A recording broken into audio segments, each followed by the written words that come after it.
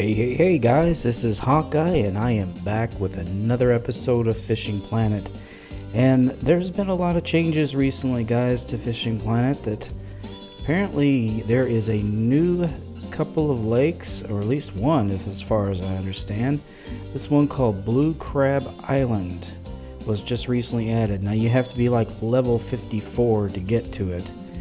Now, I've really wanted to be able to go here and check it out, but gotta wait, guys, unfortunately. Don't have the level for that. Still don't have the level for Weeping Willow Fisheries or Aktuba River, I think that's what it's called. I did briefly visit there when they gave out free licenses, but managed to catch a very large sturgeon. Biggest thing I've caught in this game so far. It was a beluga sturgeon, but unfortunately we gotta wait.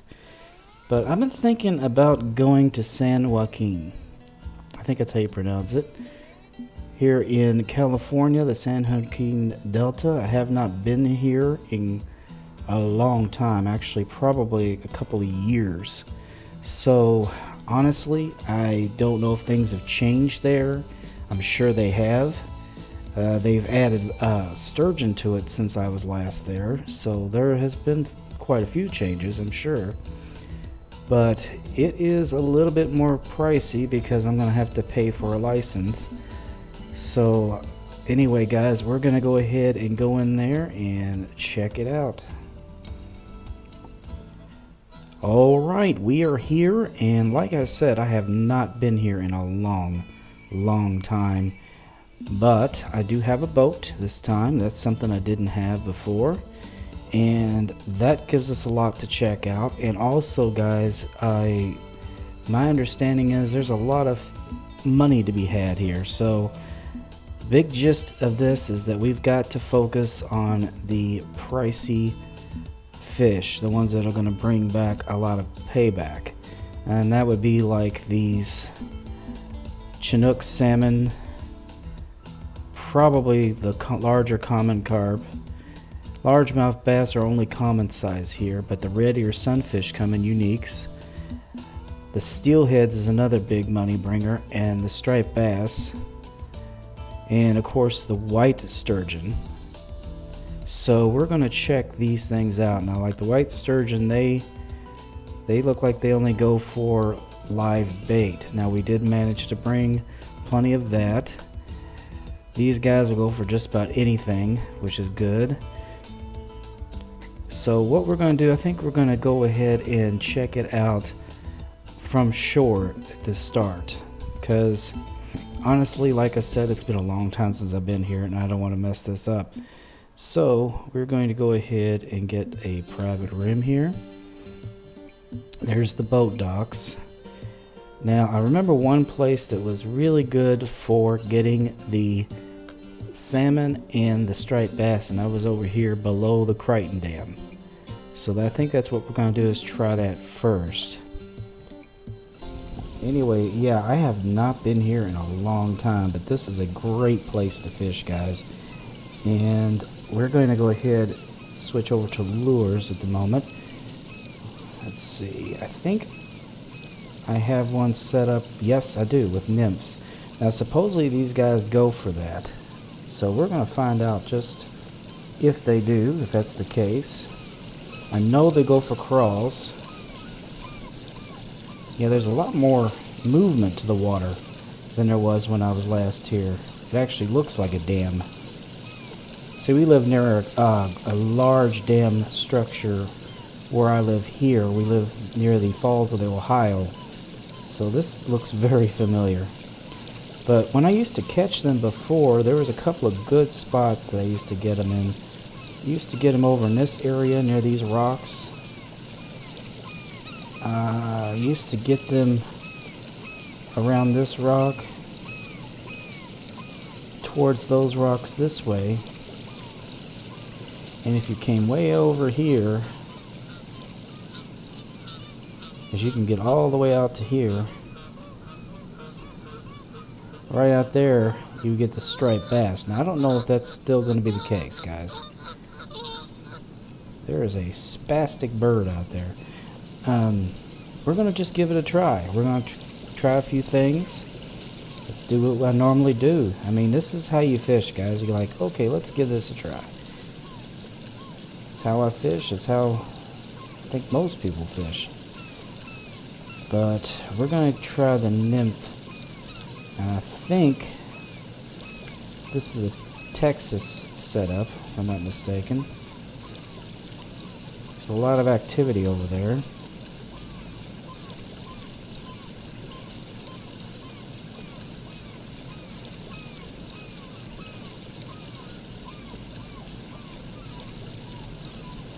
Wow, right off the bat, guys.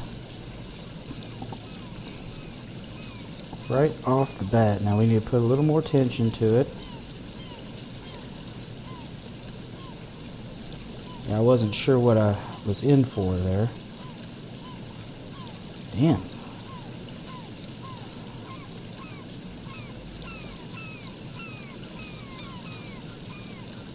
This is a good fish. Let's see what we got here. Steelhead. Very nice. Let's get a good look at him. Steelhead trout. Now I don't know if you know this, but the steelhead trout are rainbow trout that make it out to the ocean. They get the coloration from being able to make the passage. But they're in the same family. I think they're just a subspecies. They definitely went for that nymph. I'm pretty sure that's where they were before, too. Ah.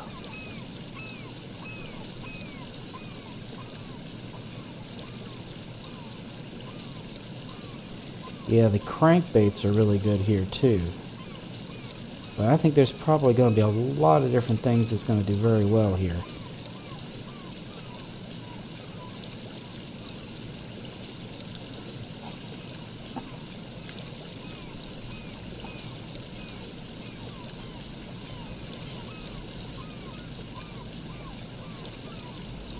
There we go, see? See what I mean? Ooh, this guy's big. This guy's really big. Come on. He is going to give me a fight. And I am more than happy to oblige him. Get in there, you.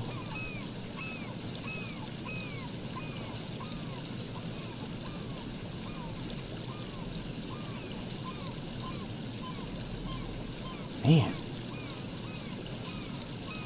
This guy does not want to be caught.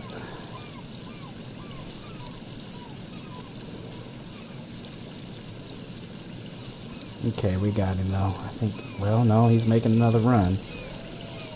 Here, let's go follow him. Come here, fishy, fishy. Come on. You want to get in here? I want to see what you look like. Come here. Come on, man. You are one little wily guy, I'll tell you that. Jeez. What the heck are you? You have managed to go all over the place there, little man.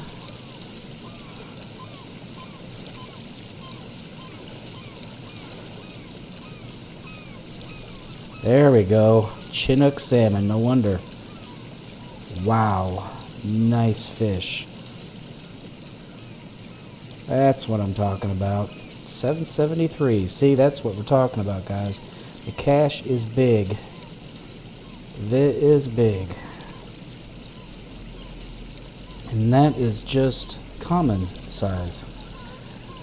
So let's see what we've got here in our inventory. I have got, this happens to be, what have I got? A Texas rig. So the Texas rig with the, I think one of my viewers suggested this, the Texas rig with the nymph, 3-inch nymph, and this is 12-pound test. I'm catching some big fish off 12-pound test there, guys. Now this one is a hornet swarm. It's going to be a little bit heavier. 20-pound test. I've got a Carolina rig on that with a 6-7 ounce bullet sinker and a newt. So that might be worth a try as well, guys. And here we've got this crayfish on a Thor 9 foot by 6 inch. Let's see. What is the... So I don't know if that line's going to work.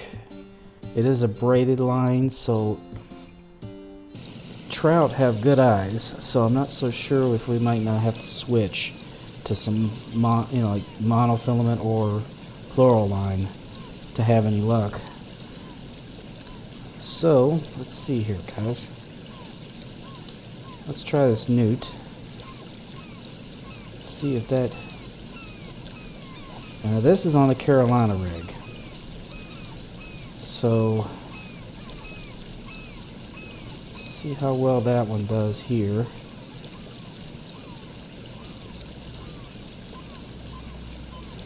Wow, right off the bat. What do we got here? Oh man, seriously? Awesome. Another Chinook.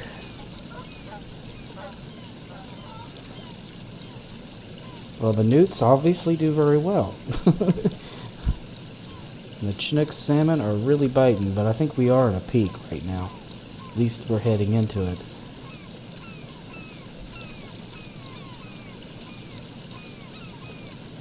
Yeah, he was almost right there to shore.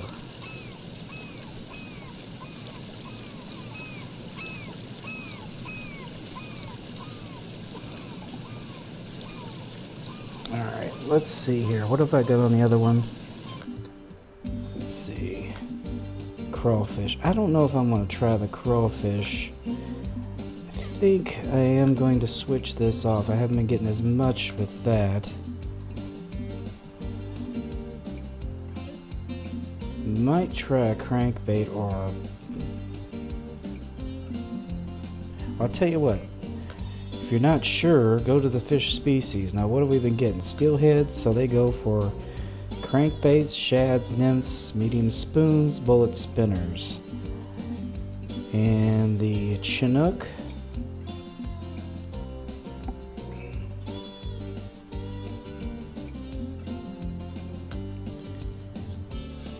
bullet spinners, spoons, crankbaits, shads, nymphs. So pretty much the same kind of thing. Now, it's not a bad thing to catch a bass, but we need to get as much money as possible to make this worth our trip here. Now, one thing I may need to do is look at the map here. Now, if there are white sturgeon in this place, and there are, they're going to probably be in the deep area. There's quite a few of them, but I'm leaning towards these areas where there's like water flow, and maybe here. But this deep area here probably would be a good place to try. But we're not going to go for them this time. We got to go out on a boat to get to that. So I think I might get a crankbait on here though. Let's see, let's try a blue. So what do we need here? 5/8 ounce, 5/7.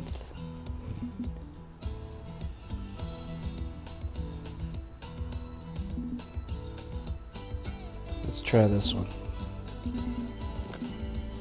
That one's optimal. Good old blue crank. Let's see if this does any good. Now we gotta take the speed down.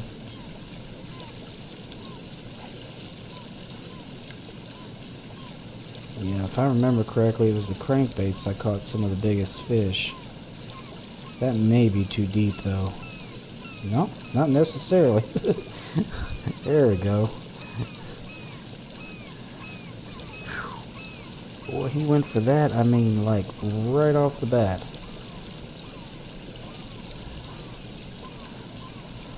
Yeah, crankbaits are very popular. Bring an assortment if you can. Let's see what we got here. Probably another Chinook. Yep, 777. That thing weighs 17 pounds. That's a big old fish, guys. Big old fish. And they come in uniques. I can't even imagine how big the uniques come. I still think there might be something over here. Wish I knew how deep the water was.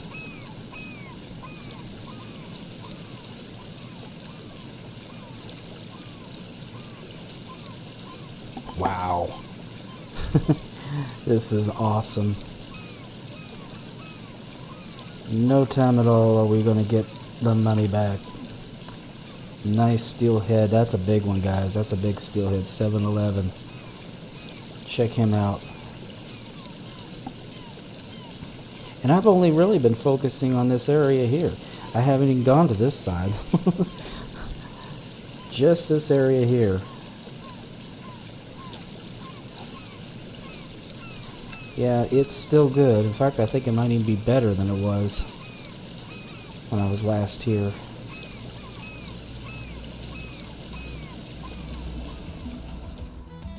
I think I might do this as a shad. The Texas rig did very well, so I think I'm going to set up another Texas rig here.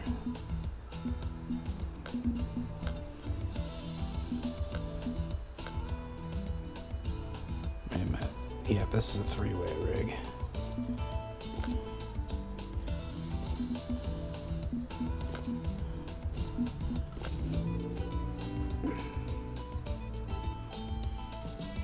Apparently, once you use them, they're no good.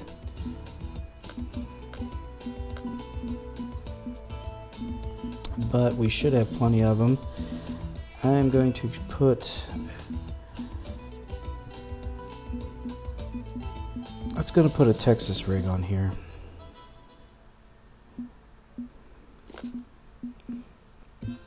And we're going to put a kind of offset hook here, guys.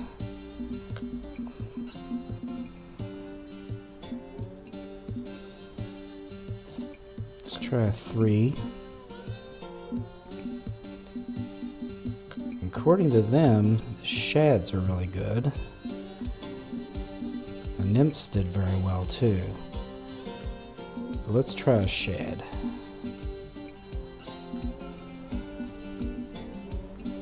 This white shad.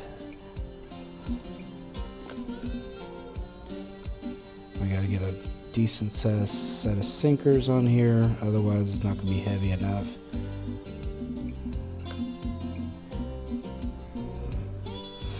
Let's try the 5/8, see if that's enough. That's optimal. And we may have to change the line, I'm not sure yet. We're going to try this with the braided first. God, there's a lot of activity over there.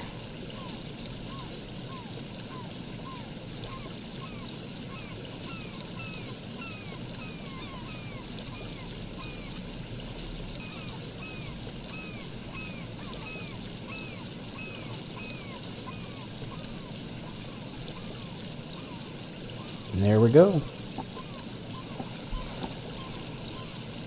Another steelhead. He went for the shad. That was only a 2-inch shad.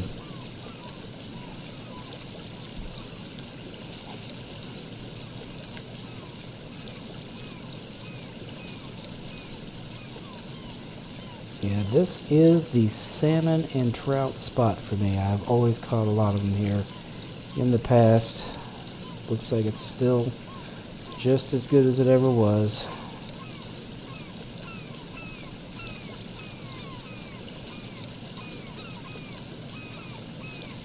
Got lots of options that you can try. I think we're going to stay here as long as we can. And for some reason, I never caught a whole lot going this way in the past. But I might give it a chance anyway, just to see. Let's try the crankbait again. Maybe this time a different one. Let's see. Here's a 6-foot crankbait. I don't know if that's going to be too...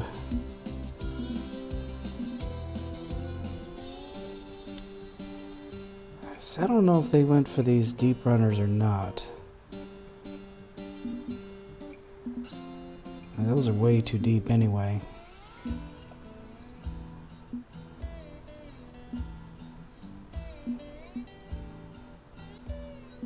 We'll try it. Worst can happen is they don't bite, you know?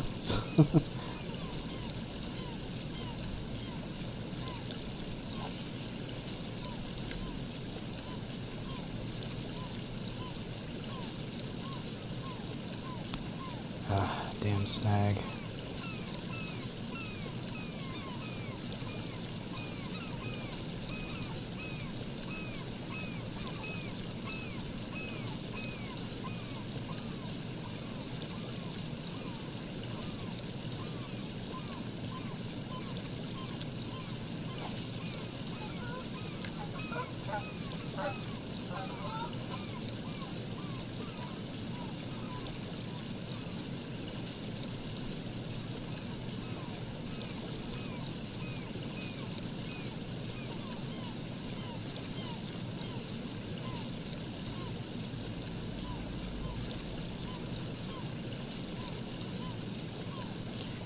Yeah, they're not biting as much as they were earlier. We are on the downslide here of the peak.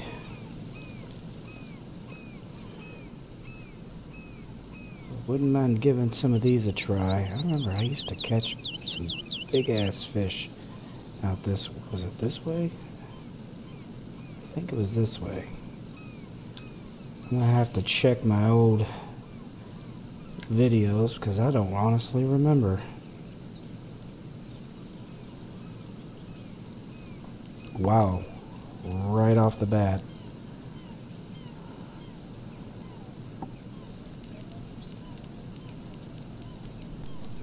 I knew it was a crankbait was the choice, but didn't know it happened that fast.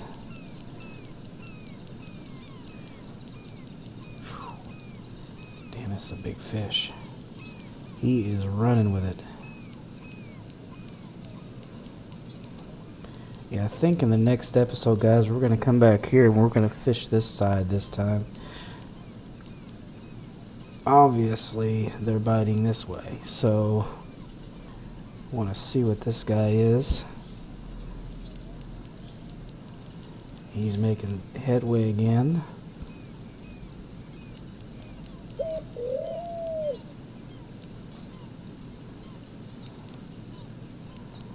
Oh man, he is not making this easy for me. Jeez, look at that. He's taking it out again. This is no Mickey Mouse rod, guys. This is a decent rod. This is 20-pound test. And he is just running with it, and I cannot get it any higher than that.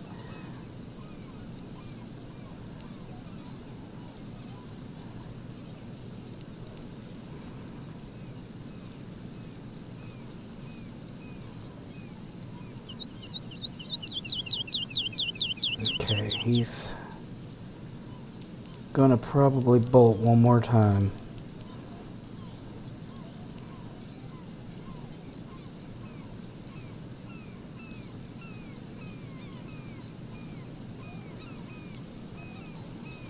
I think it's a striper, guys. I can't tell, but we're about to find out. Nope, another Chinook. Just a really good fighter. Man, these guys are something, aren't they? I like. Me likes. Let's get a good picture of him. He isn't the biggest one I've gotten, but he's a good fish. Yeah, I was hoping you'd hold it in your palms, but anyway, there you go.